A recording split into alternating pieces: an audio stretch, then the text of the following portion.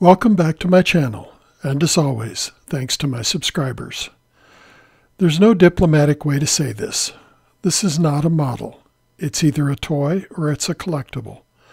Tyco produced this boxcar as one of a series of cars celebrating the statehood anniversaries of at least 6 states, including this one commemorating Rhode Island. There is no prototype for this model.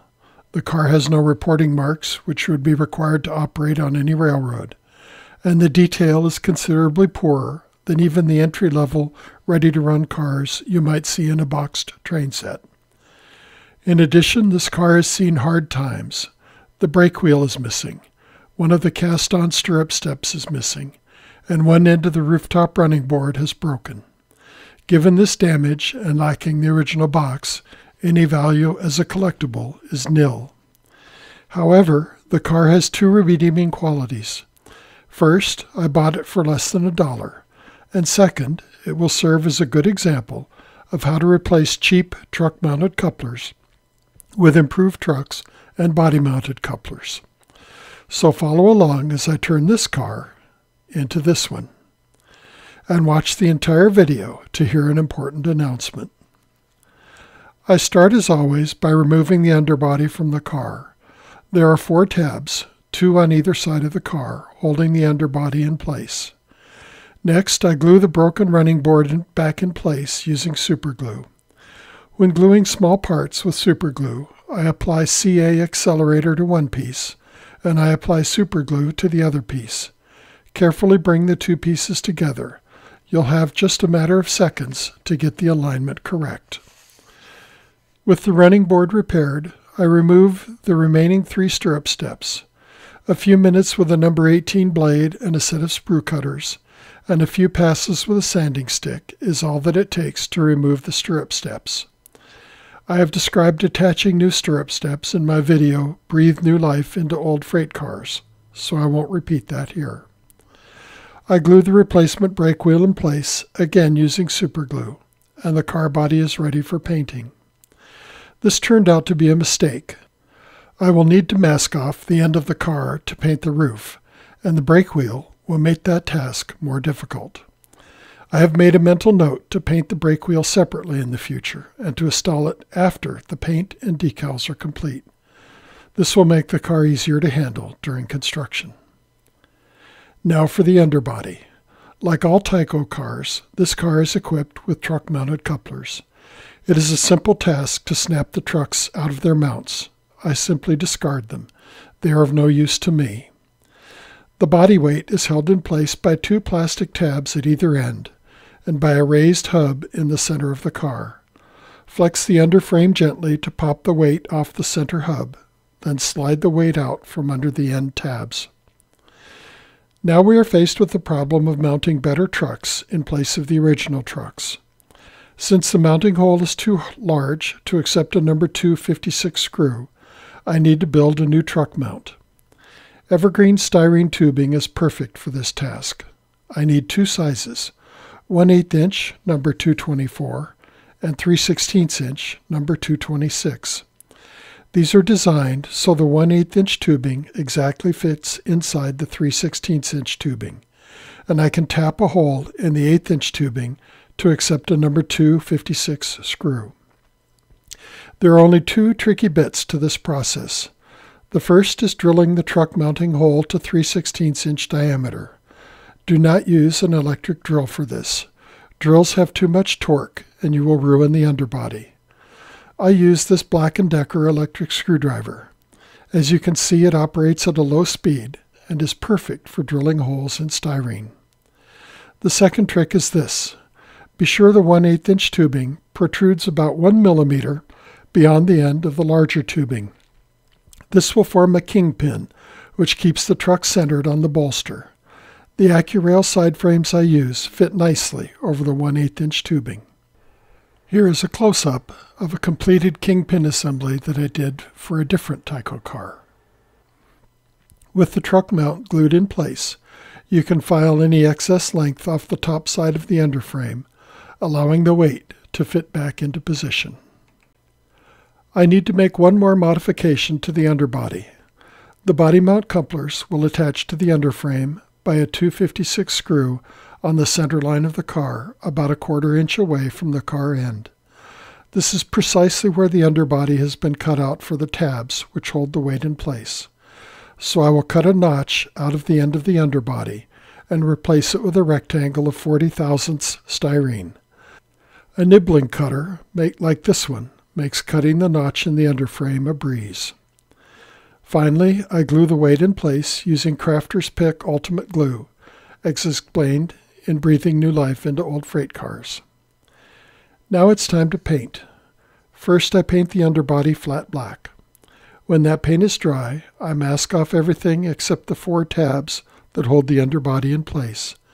I will paint those tabs to match the car body color. Next, I prime the car body.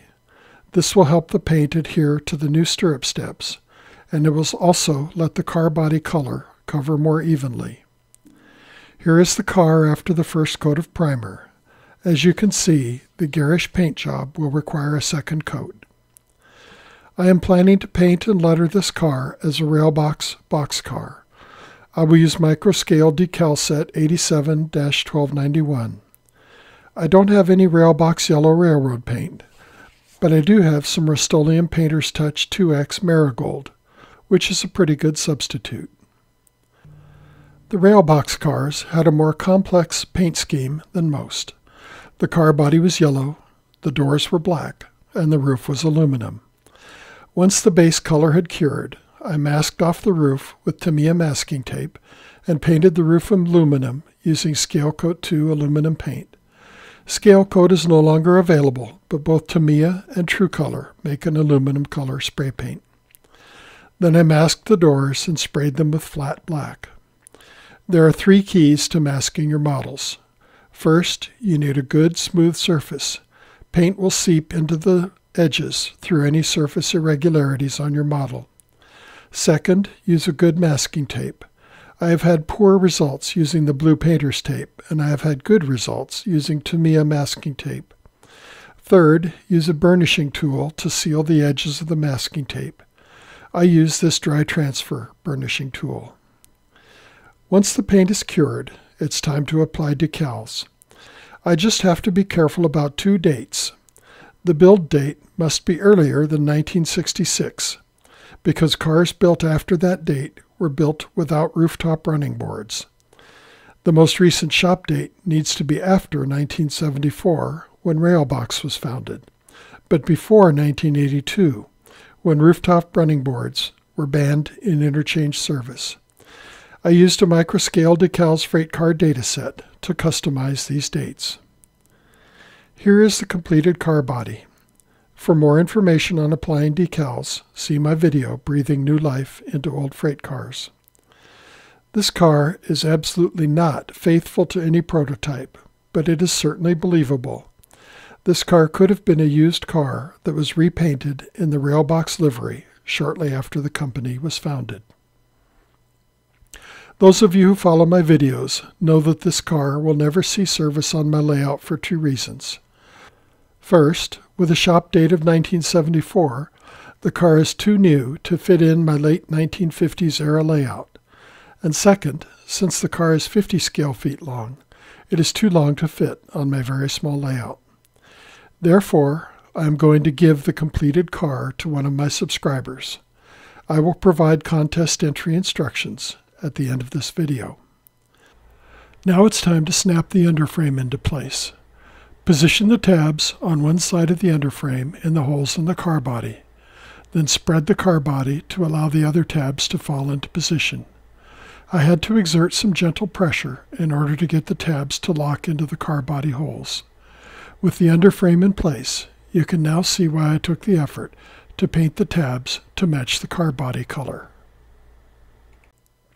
Once the underframe has been snapped into the body, I can mount the trucks and couplers. Do not over-tighten the screws. The styrene is strong enough to hold the screws tightly, but the threads can be stripped without too much effort. You should tighten both trucks until they rotate, but do not rock side to side. Then loosen just one truck screw by a 1/4 turn. This should keep the car from derailing when it passes over uneven trackwork. You might need to file the kingpin a bit shorter to allow the truck screws to tighten properly. Once the couplers and trucks have been mounted on the car, it is time to check the coupler clearances. As you can see, there is a noticeable sag to the couplers. This can be improved by trimming the sides off a number 5 coupler centering spring and inserting it in the draft box as shown here. I'm using a pair of shears made to cut photo-etched brass, but regular scissors work fine. If the coupler is too high, you can add shims between the coupler gearbox and the car body. If it is too low, you can add washers between the trucks and the bolsters. After reinstalling the couplers, the coupler height is perfect, as you can see here. And that's it. The car is ready to install on your layout. And now for the giveaway. I will send this completed boxcar free of charge to one of my subscribers. To be eligible, you need to do 3 things. First, be sure you have subscribed to my channel. Second, make sure your channel subscriptions are public so that I can verify that you are indeed a subscriber. This is critical. If I cannot confirm that you are a subscriber, I will discard your entry. To make your subscriptions public, click the menu icon in the upper left corner of the YouTube screen. Scroll down to Settings. Click Settings, then click Privacy. Make sure that Keep All My Subscriptions Private is turned off. Third, send me an email with the words Giveaway Entry as the subject line and your YouTube handle in the text of the email.